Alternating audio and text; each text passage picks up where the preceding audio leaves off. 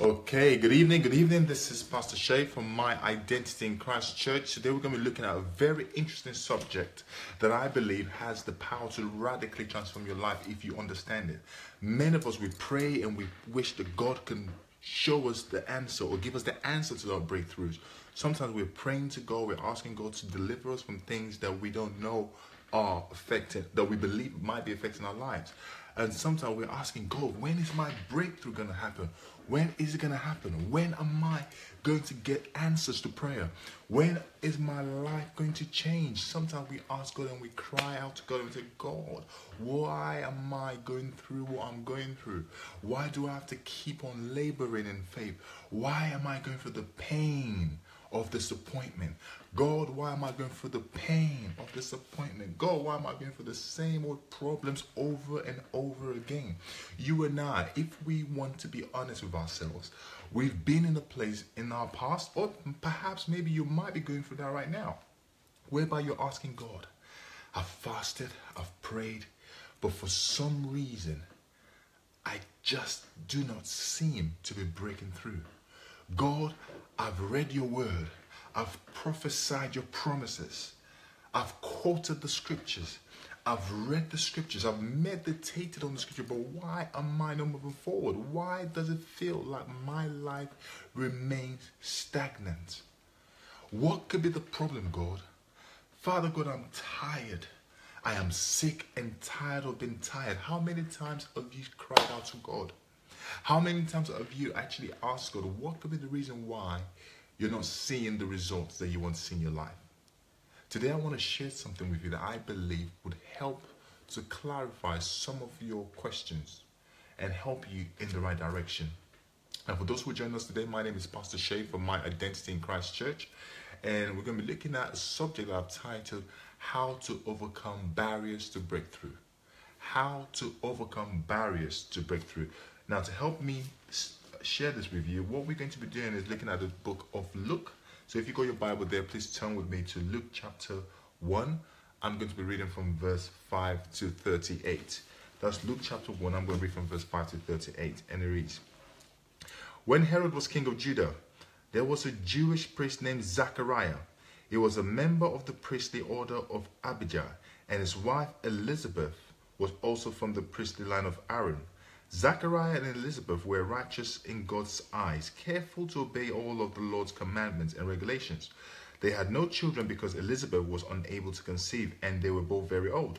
One day Zachariah was serving God in the temple, for his order was on duty that week. As was the custom of the priest, he was chosen by lot to enter the sanctuary of the Lord and burn incense. While the incense was being burnt, while the incense was being burnt, a great crowd stood outside praying. Now, while Zechariah was in the sanctuary, an angel of the Lord appeared to him, standing to the right side of the incense. Standing to the right side of the incense altar. Zechariah was shaken and overwhelmed with fear when he saw the angel. But the angel said to him, Don't be afraid, Zechariah. God has heard your prayer. Your wife Elizabeth will give you a son, and you are to name him John. You will have great joy and gladness, and many will rejoice at his birth, for he will be great in the heights of the Lord. He must never touch wine or other alcoholic drinks. He must be filled with the Holy Spirit even before his birth, and he will turn many Israelites to the Lord their God. He will be a man with the spirit of power of Elijah. He will prepare the people for the coming of the Lord. He will turn the hearts of the fathers to their children, and he will cause those who are rebellious to accept the wisdom of the godly. Zacharias said to the angels, How can I be sure this will happen? I am an old man now, and my wife is also well along in years. Then the angel said, I am Gabriel. I stand in the presence of God. It was he who sent me to bring you this good news. But now, since you did not believe what I have said to you, you will be silent and unable to speak until the child is born. For my words will certainly be fulfilled at the proper time.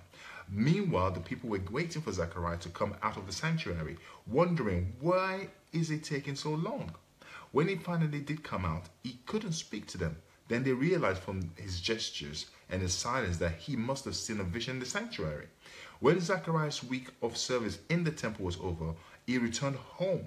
Soon afterwards, his wife Elizabeth became pregnant and went into seclusion for 5 months.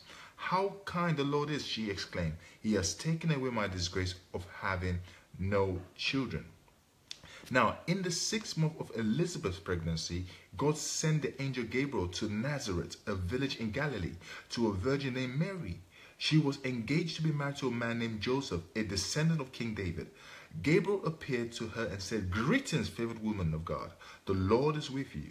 Confused and disturbed, Mary tried to think what the angel could mean by this. "Don't be afraid, Mary," the angel told her, "for you have found favor with God. You will conceive and give birth to a son, and you will name him Jesus. He will be very great and will be called the Son of the Most High. The Lord will give him the throne of his ancestor David, and he will reign over Israel forever, and his kingdom will never end." Mary asked the angel, "But how can this happen? Because I'm a virgin." The angel replied, "The Holy Spirit will come upon you. The power of the Most High will overshadow you. So the baby to be born will be holy, and he will be called the Son of God. What's more, your relative Elizabeth has become pregnant in her old age. People used to say she was barren, but she has conceived a son and is now in her 6th month. For nothing is impossible with God." Mary responded, "I am the Lord's servant. May everything you have said about me come true." And then the angel left her. Hallelujah. "I am the Lord's servant. May everything you have said about me come true." This is what she said. Now I want to talk to you about how to overcome the barriers to breakthrough. Now we read the account of a man named Zachariah. Now I just want to give a bit of a picture, the background. You see, Zachariah was a priest, the Bible says. He was a man of God. In our day and age, he probably was a bishop, probably was a pastor, probably was an evangelist. Now, the title does not really matter. The fact of the matter was, Zachariah was a man of God. He was a man who knew the ways of God. He was a man who followed God. And he was a man who served God, especially he served God in the temple. He served God at church. He understood the importance of working with God. And he had no problem whatsoever in serving and working with God. Here we see a man named Zachariah, who was faithful and righteous, the Bible says. He was a righteous man, meaning he lived his life. Both him and his wife lived a righteous lifestyle. We cannot say that because of their sin, that's the reason why his wife was barren. No, they lived a righteous lifestyle. But nevertheless, he was a man who was going into the temple to burn incense. Now the question is, why was he burning incense? He was burning incense to intercede on behalf of the people, because that was the job of the priest. The job of the priest back in those days was to intercede on behalf of the people. People were hurting, people had dreams, people had hopes, people needed God to intervene in their lives. Back then, society was different. People faced severe hardship. Things that you and I probably face today is nothing in comparison to what people faced back in those days. Sometimes people were starving, don't have any food to eat. Sometimes people were suffering from leprosy and they wanted to be healed, because if they're not healed, they are excluded from the community, excommunicated, and left alone to survive for themselves, and they're vulnerable and are prey to anything and everything out there. So these people were crying out to God. They went to the priest regularly to seek the face of God. God, help me. Just like you and I will pray in our closet. God, I've got this problem. God, I've got that problem. Can you help me? Now the people during the days of Zechariah, they depended on the priest to intercede for them, because Jesus had not died. Jesus had not died, and because Jesus had not died, they didn't have what we have today. They did not have a direct relationship between God and man. They had to go to a priest who would be the mediator. Well, glory be to God that we have a mediator today. We have a mediator who is Jesus Christ. Because of one man's death, we have direct access to God. In other words, we no longer need a priest to hear from God. We no longer need a priest to seek the face of God. We can boldly approach the throne of grace to receive mercy. Hallelujah. But that is not the point of today's message. The point of today's message is this: Zachariah was not a mere man. He was a man of God. He knew God's ways. He knew God can do the impossible. He knew nothing is difficult for God. Nothing will be impossible for God. He knew God is the I am that I am. He knew the awesomeness of God. He knew God intimately. He knew him and he knew his ways, because the Bible called him a righteous man. Now, how would he be a righteous man if he didn't live his life according to the patterns of the instruction of the Word of God, according to the patterns of the Torah back in those days? Because then they didn't have the Bible back in those days. They had the Torah. So basically, he was a man who knew the requirements of God, and he fashioned his lifestyle to that. But nevertheless, he had a need. Zachariah had a need. Him and his wife were barren. Can you just imagine how a priest who is married, who's leading people, who's praying for people, seeking the face of God for people, helping people to seek the face of God, crying out to God, fasting, praying to God, for God to intervene in the lives of the people who followed him, in the life of people who were dependent on his ability to communicate with God, to pass on the message from God to them. How much more so would somebody like that feel, having been able to pray for others, watching other people get answers to prayer, watching other people get their breakthrough, but yet he was left in the same situation, unanswered prayer. He had a desperate need for a child, but unfortunately, it could not. Unfortunately, he didn't have a child. So what happened? We saw very clearly.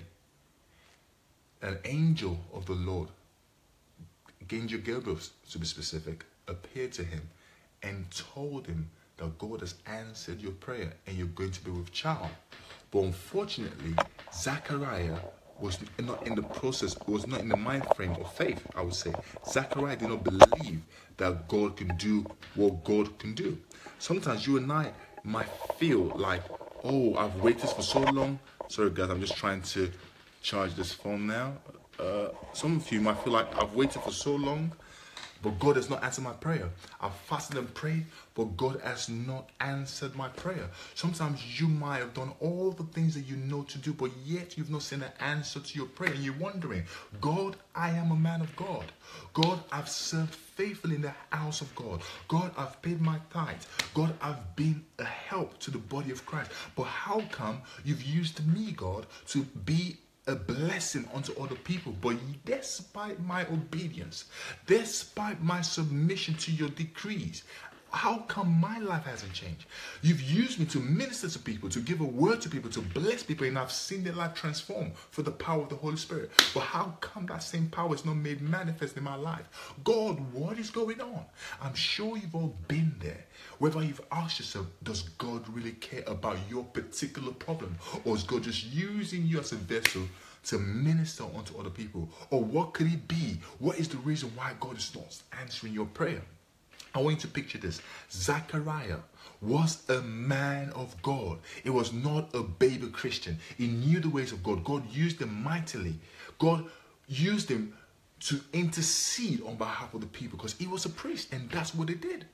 Now imagine him coming home every day knowing that I've heard from God for Mr. Joe Blogs. I've heard from God for Mr. Adam. I've heard from God for Mr. Jacob. And this is what God is saying. Your prayer has been answered, or you've been forgiven, or whatever the case might be. He was delivering messages from God to the people. He was interceding on behalf of the people to God. He was interceding. Basically means he will go to God with the concerns and with the prayer requests of the people. God will answer the prayer, and then he will come back and tell them, God has answered your prayer. That is basically what the priests used to do back then. They were the middleman between God and man because of sin. Now picture this. For years he did this. And on this occasion, he was actually on duty. It's just like a pastor might be on duty to preach this morning or this afternoon or this evening.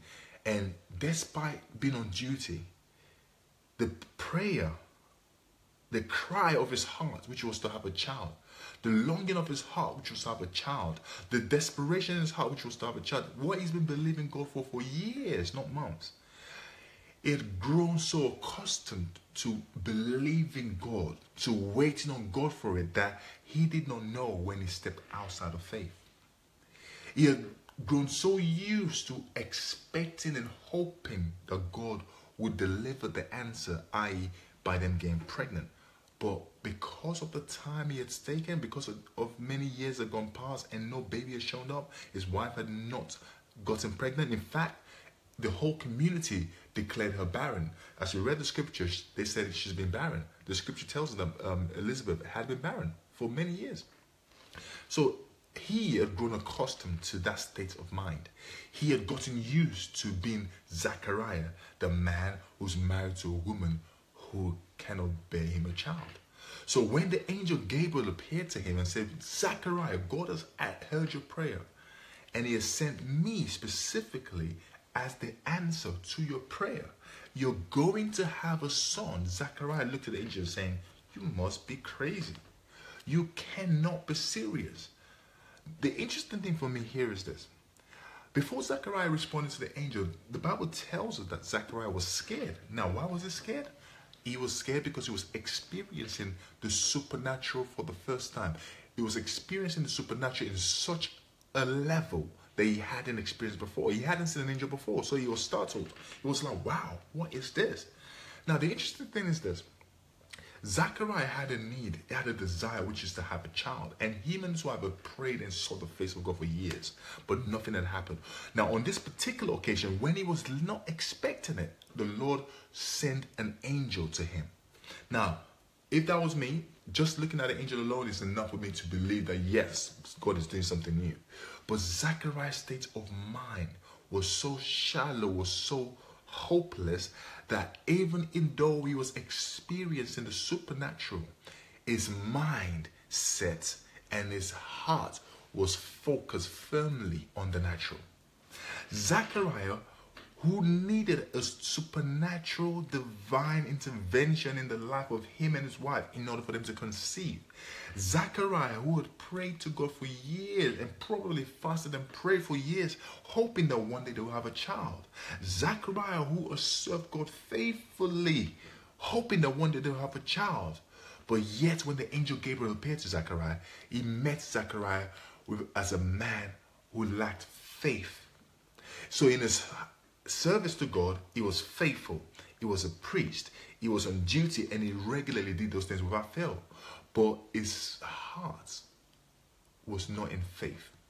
He said to the angel, how can I have a child? How can this be? How can this be? The angel said, look, I stand in the presence of God, and he has sent me to you, Zachariah, to give you this answer. Zachariah, despite experiencing the supernatural, he had grown accustomed to the natural. Zachariah, despite experiencing the supernatural, he had grown accustomed to the natural. Zachariah, despite expecting the supernatural, missed the supernatural when the supernatural happened. Zachariah, despite believing in the supernatural, Zachariah rejected the supernatural. What can that tell us? What does that tell us? That tells us that faith is not a one-time event. Faith is not something you just pick up like a pill and drink. Faith is a lifestyle. The Bible says, now the just shall live by faith. Now the just shall live by faith. What does that mean? It means it must be a lifestyle. You don't say, I'm in faith because I've prayed and I'm believing God's going to do it. I'm in faith because I went to church last night and the prayer was awesome. I'm in faith because I went to church yesterday and the prayer was awesome. I'm in faith because I received a word today and I'm standing strong in that word. No.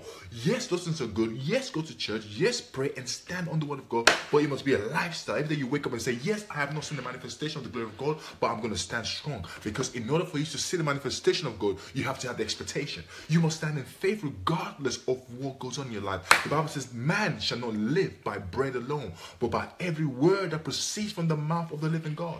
Man shall not live by bread alone, but by every word that proceeds from the mouth of the living God. Now, what does bread represent? Bread represents sustenance, your day-to-day needs. You're not going to say because of the fact that you've not had your day-to-day needs met, you're doubting whether God can do it. You're doubting whether God can answer your prayer. I want you to encourage you that, look, Zachariah was a man of God.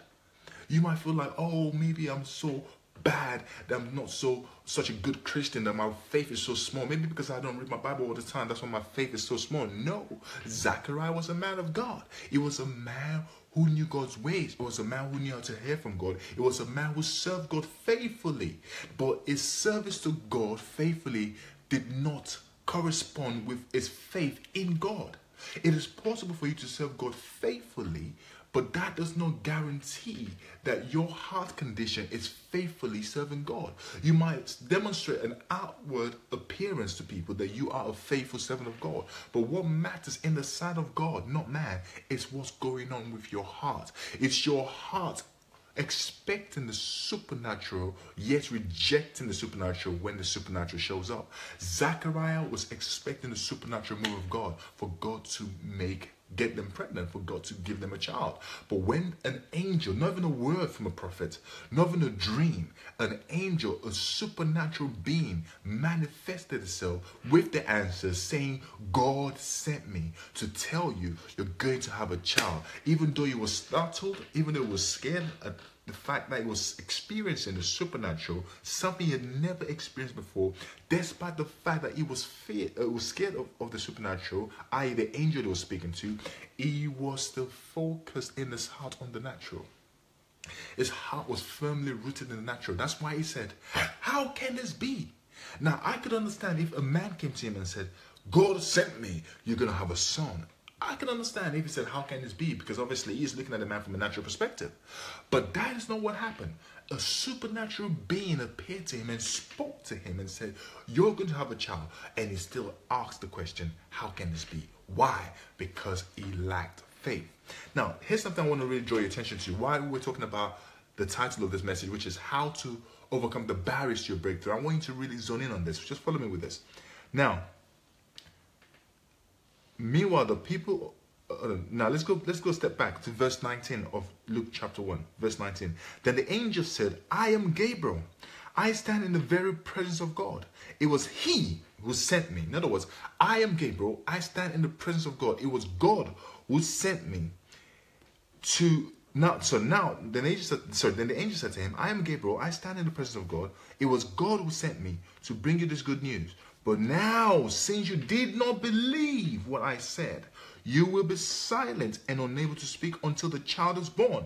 For my words will certainly be fulfilled at the proper time. Now, the angel was saying to Zechariah that, look, I am Gabriel. In other words, I'm trying to remind her, look, I am Gabriel. I've been sent from God. What was that saying to Zechariah? Look, Zechariah, pay attention. What you're experiencing now is the supernatural. Zechariah, pay attention. What you're experiencing now is the supernatural. Get your eyes off the natural. Get your eyes off the fact that you've been waiting for years and can't conceive. Get your eyes off the fact that you're getting old. Because it's not about works, it's by faith. Now the just shall live by faith. The Bible says our righteousness is as filthy rags in the sight of God. Everything we try to do by ourselves is nothing in comparison to what God wants to do in our lives. But a lot of the times we're trying to demonstrate the move of God through works. We're trying to gain favor with God through works. Zechariah was a man who was faithful to God in his service, but in his heart, it was not faithful to God. He was faithful to God in the outward demonstration, that what people can see. He was faithful, but he was not faithful to God in his heart. God gave them a word a long time ago that they would have a child, but he was not faithful to God in his heart. He was faithful to only one thing, and that is what he can see. The reality around him, which was the fact that they have not been able to conceive. My question to you today, how many times have you been believing God or praying to God or asked God to intervene in your life, but then your mind and your heart is still firmly focused on your circumstances? Sometimes we say, God, I want you to intervene, I want you to give me a breakthrough, but all you see is chaos around you, and that is what you're focused in. So with your lips, you're professing that you believe and you're trusting God, but with your heart, you've abandoned God. I want to encourage you today that the Bible has all the answers. God wants you not to give up. He wants you to stay in faith. He wants you to stay in his word. The Bible says the just shall live in faith, by faith. The just shall live by faith. In other words, the righteous shall live by faith. Those who have those who have accepted Jesus as the Lord and personal Savior, we are called to live by faith. What does that mean? It means even when all hell breaks loose, even when it seems like God has gone on a holiday, even when it seems like God is not listening, even when it seems like your problem is expanding rather than shrinking, the just shall live by faith. It is a commandment. It's not a request. It's not a suggestion. It's what is expected of you. So Zechariah here we see was a man of God. He knew the ways of God.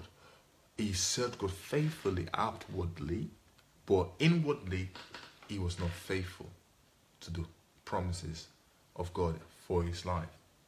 And he almost missed it. He literally almost missed it, if not for the grace of God. That's why we've got to thank God for grace. There are things that you and I prayed to God for, sought the face of God for, cried out to God for, but we've missed it because of one thing and one thing only, which I'm going to touch on in a minute. Are you focused on God as you wait on God, or are you focused on what you see around you? Let me share this with you. What you focus, whatever that thing is, it expands. If you focus on God, God will expand in your life. If you focus on your problem will expand in your life. If you focus that God can do all things through Christ who strengthens you, if you focus on you can do all things through Christ who strengthens you, that would be your encourager, that will be your motivator, that will be your guide, that will be that very thing that pushes you forward. The Bible says the word of God is active, is alive, and is a spirit. So I want to encourage you today to hold on to that word that God has given you. Hold on to that word that you've read. Hold on to that word that God has spoken to you. Don't give up, because the just shall live by faith. It might feel like God has abandoned you, but God will never leave you nor forsake you. No word that comes out from God never goes back void. The Bible says in Isaiah 55 verse 10, in Isaiah chapter 55 verse 10, please share this page. In Isaiah chapter 55 verse 10, the Bible says this: as the rain comes from heaven and waters the ground, that is how the word of God is. It can never return void. As the rain comes from heaven and waters the ground, that is how the word of God is. It can never return void. Here we see Zechariah, man of God, in the temple. He was busy getting ready to intercede on behalf of the people to God, for God to answer their prayer. But in his heart, his hope in God concerning himself was had completely diminished. Zechariah was busy, do you know, the religiosity of getting ready to intercede for the people. But in his heart, his hope concerning the breakthrough that he was desperately seeking the face of God, the breakthrough that he had prayed to God for, the breakthrough that him and his wife are expecting God for, he was found in unbelief. He did not believe. And the shocking factor was he was experiencing the supernatural. A man who was expecting the supernatural to happen in his life experienced the supernatural happening in his life, but yet he missed it. Let me say that again. Zechariah was expecting and hoping for the supernatural to happen in his life. And when the supernatural showed up, he totally missed it, because he was in the natural. The Bible says, be not conformed to the patterns of this world. Now let's stop right there. What are the patterns of this world? Ups and downs. In this world, we're going to have ups and downs. Jesus told us very, very plainly, in this world, you're going to have many troubles, but be of good encouragement, because I have overcome the world. In this world, you're going to have many troubles, Jesus said. In this world, you're going to have many troubles, Jesus said, but be of good encouragement. I have overcome the world. In this world, you're going to have many troubles, Jesus said. But be of good encouragement. I have overcome the world. Let me say that again. In this world, you're going to have many troubles, Jesus said. But be of good encouragement, because I have overcome the world. Zechariah and his wife were expecting God to give them a child. They've been praying, fasting. God knows what they've done. But yet, he was a man who the Bible called righteous. He was a man who the Bible said was a priest. And he went into the temple, getting ready to intercede on behalf of the people. To intercede. Remember, the priest, the job of a priest back in those days was to intercede, was to serve as the mediator between God and man. So the people who come to the priest, tell them what their problems are. The priest now takes the problem to God and seek the face of God on behalf of the people. But Zechariah was busy doing the religious thing, doing the duty of a priest. Despite the fact that he was faithful, he was faithfully serving. Nobody can knock him for that. He was faithfully serving God at the altar, but he was not faithful in his heart towards God concerning the promises of God for his life. God is a God who answers prayer, but Zechariah, despite being a priest, his heart was unfaithful to God. Outwardly, he was faithfully serving God. He was faithfully serving God outwardly, but in his heart, he was far from God in unbelief. An angel appeared to him and said, "My name is Gabriel. God has sent me to tell you you're going to have a child." Zechariah said, "How can this be? I am an old man. My wife is old." What does that tell you? His eyes was fixated on the natural, the impossible. My wife is old. I'm an old man. It's so long now. How can I have a child? But God was saying, look, I've sent Gabriel to you to tell you you're going to have a child. Zachariah, you came to me, God Almighty, the God who does the impossible. And you've asked me for a child. Yes, I've not given you the answer at the time that you wanted it. But the fact of the matter is this. I've brought the answer to you now. You are expecting me to do the impossible in your life, Zachariah. Zachariah, you've been expecting the supernatural move of God for so long. But yet when the supernatural move of God manifested in your life, you missed it because you were busy focused on the natural. Zachariah was expecting and hoping for the supernatural move of God. And when the supernatural move of God manifested itself in glory, he missed it because his eyes was focused on the natural. The Bible says man shall not live by bread alone, but by every word that proceeds from the mouth of the living God. Bread represents sustenance, your daily needs. Don't be moved by your daily needs. The Bible says don't worry about what you're going to eat or what you're going to wear. That is what the Gentiles worry about. There needs to be a demarcation between us believers and Gentiles. We have a Father who loves us, who cares for us, who would do anything for us. He proved this love when he sent Jesus Christ to die for you and me. If God can freely give you heaven's most prized possession in Jesus Christ, how much more would he give you the things you need? How much more would he give you the sustenance you need? The problem that we have in our generation today is that we live in a microwave society. We want it now, and we want it all. But with God, all things are possible. A day is like 1,000 years to God. We cannot dictate to God as to when he must deliver the answer. But one thing we know is this: God will always deliver. Hallelujah. Zachariah was a man of God. He knew the ways of God, but he almost missed the answer. He almost missed the answer. How many times have you prayed and fasted and asking God for a breakthrough, saw the face of God for a breakthrough, but because of your own ignorance, because of your own unbelief, you will completely miss the answer? God does things in different ways. He might send somebody to you as the answer. He might send a friend to you as an answer. Or he might even send an angel as an answer. Clearly we see, I would have thought an angel must have been enough for you to say, wow, fantastic answer to prayer. But Zachariah saw an angel. And he asked the question, how can this be? How can this be? Now I want to quickly share something that was going to blow your mind.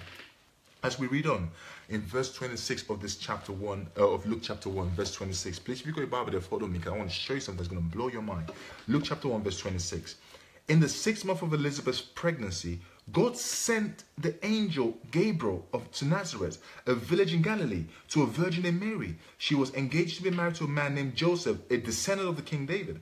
Gabriel appeared to her and said, "Greetings, favored woman of God. The Lord is with you." Confused and disturbed, Mary tried to think, what on earth could this angel mean?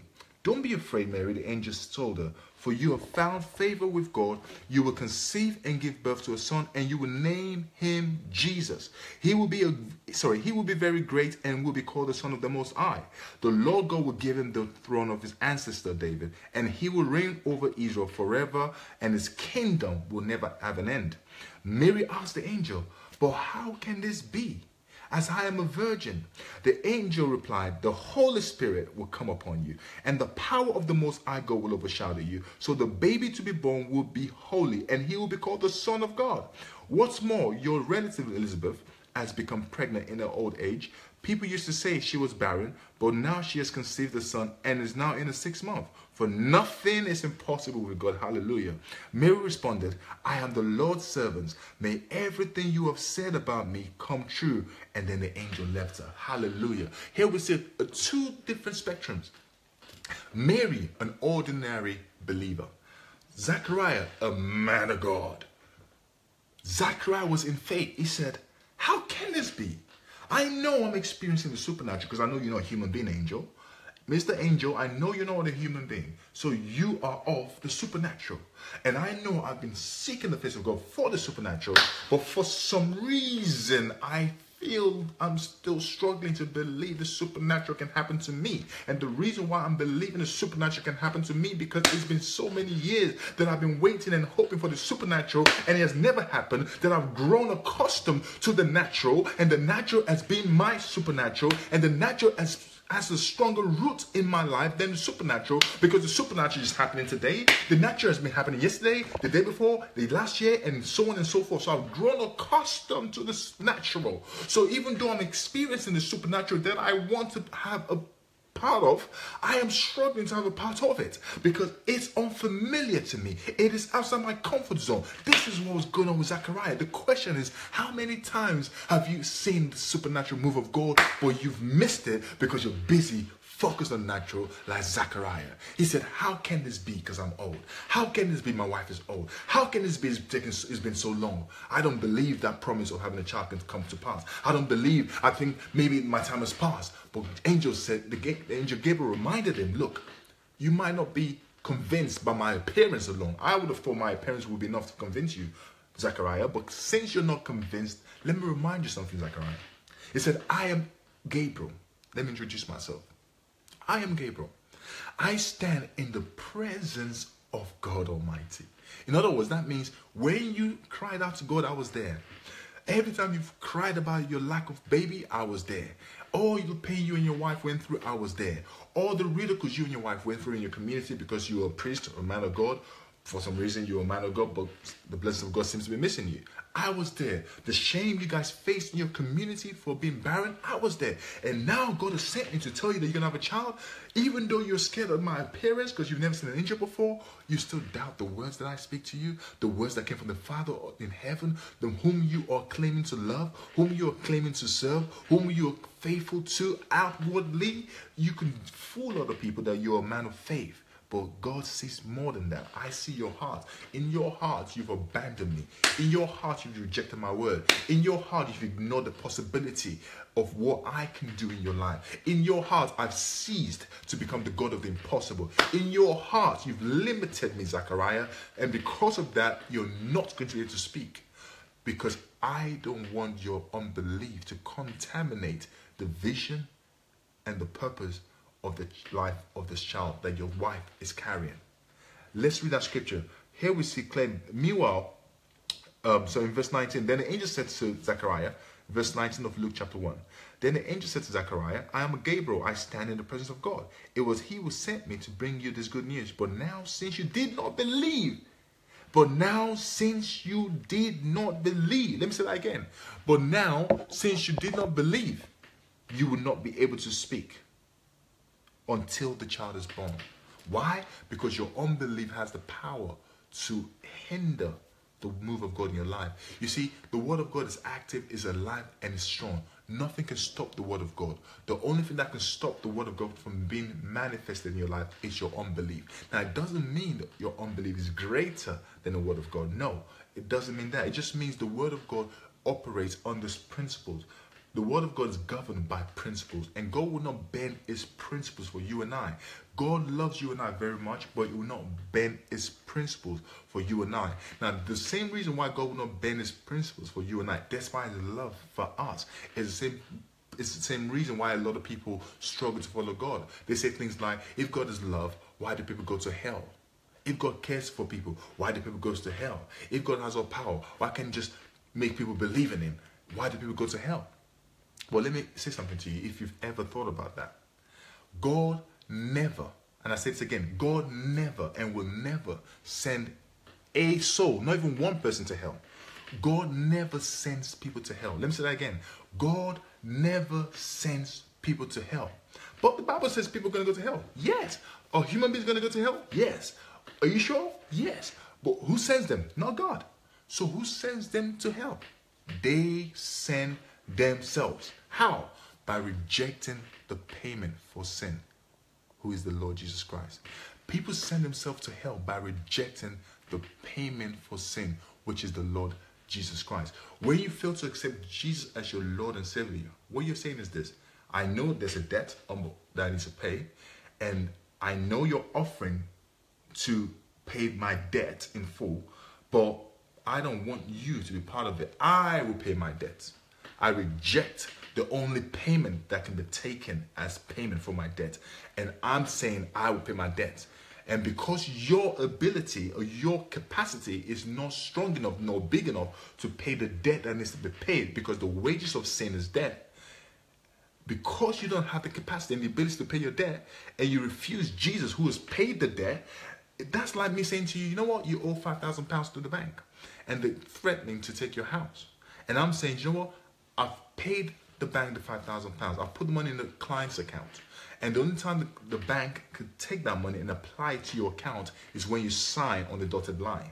But despite the fact that I've come along and I've paid the money, I've placed the money in the reserve account, and all you need to do is to sign the document to say, yes, you accept my payment for your debt, you accept me being a guarantor for you, or somebody who's paid the debt for you in full, and all you have to do is sign to say you acknowledge that, yes, Mr. Shea has paid the debt in full, and once you sign that payment will now be credited to your account, which means you're no longer in debt. If you fail to sign that, question, are you still in debt? Yes. Does the debt still need to be paid? Yes. Now, it's not a debt like you and I are talking about now. For example, the example I was giving you with money. It's a debt that cannot be paid by any human being. Only Jesus Christ. So when you refuse the payment for sin, which is Jesus Christ, the debt still stands unpaid. And because it stands unpaid, if you die without accepting Christ as your Lord and Savior, accepting the offer for Him to cleanse your debt remains unpaid. Hence the reason why you're sending yourself to hell by rejecting the payment for sin, which is the Lord Jesus Christ. So you see, God has never sent anybody to hell. They send themselves.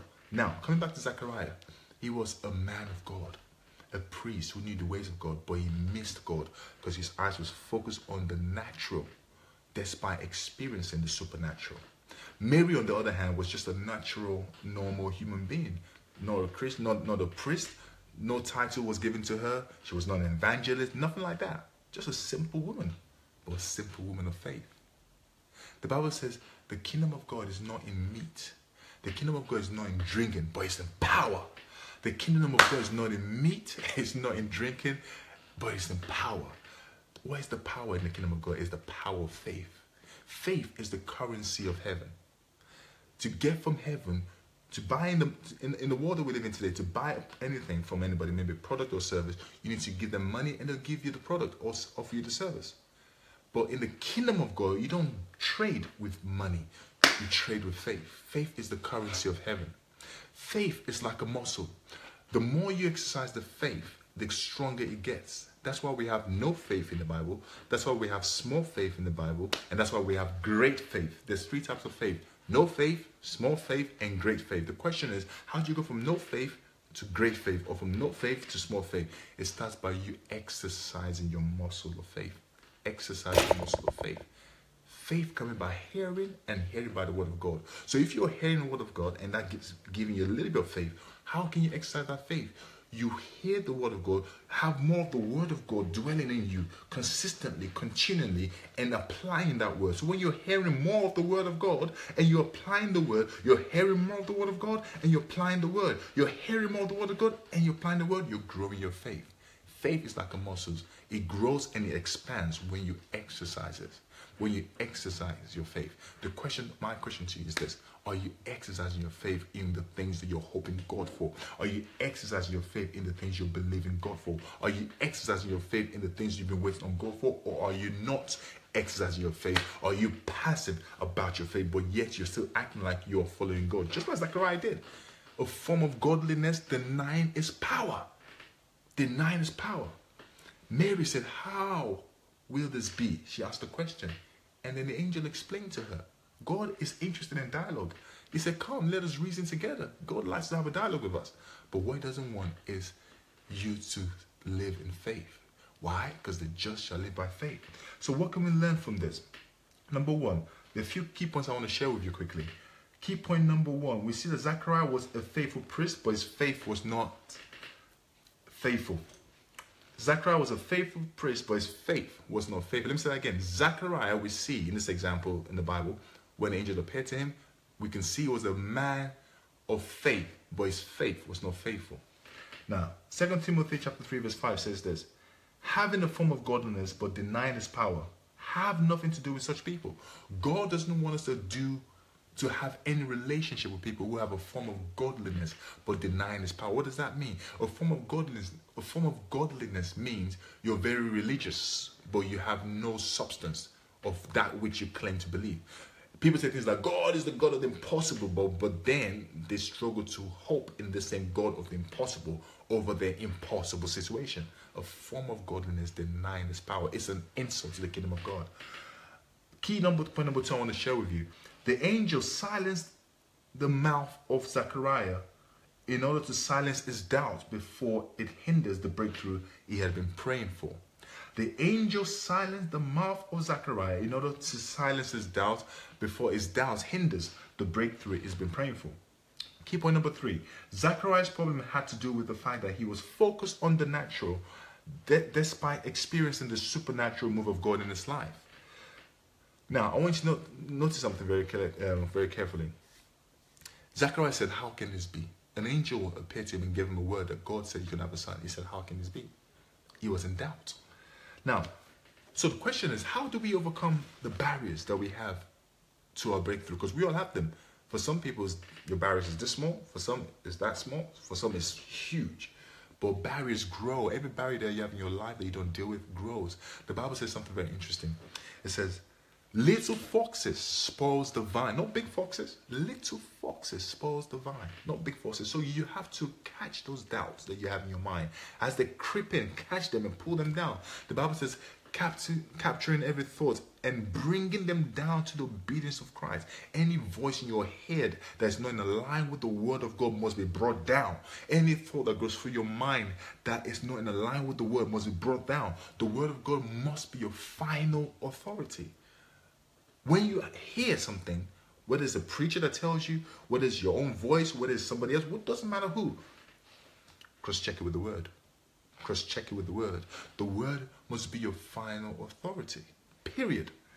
Now, so how do we overcome the barriers to our breakthrough? Number 1, you need to deal with your unbelief. You need to deal with your unbelief. If not, your unbelief will deal with you and will hinder your breakthrough. Mark chapter 9 verse 23. Mark chapter 9 verse 23 to 24. Let me just open that quickly. Mark chapter 9 verse 23 to 24. Here we see something very interesting. Jesus said Jesus could not do many miracles because of their unbelief in Nazareth. And we see that again in James chapter 1 verse 2 to 8. Jesus could not do many miracles because of their unbelief. Some other translation puts it like this. Jesus could not do many miracles because of their tradition. Tradition represents your mindset. You see, sometimes it's not what we don't know that stops us or hinders us from our breakthrough. It's what we do know that won't allow us to think anything different. Unbelief is a mindset, even though it's a spirit behind it, but it's still a mindset. You're being influenced by a spirit of unbelief that's giving you that mindset. Believing in God is still a mindset.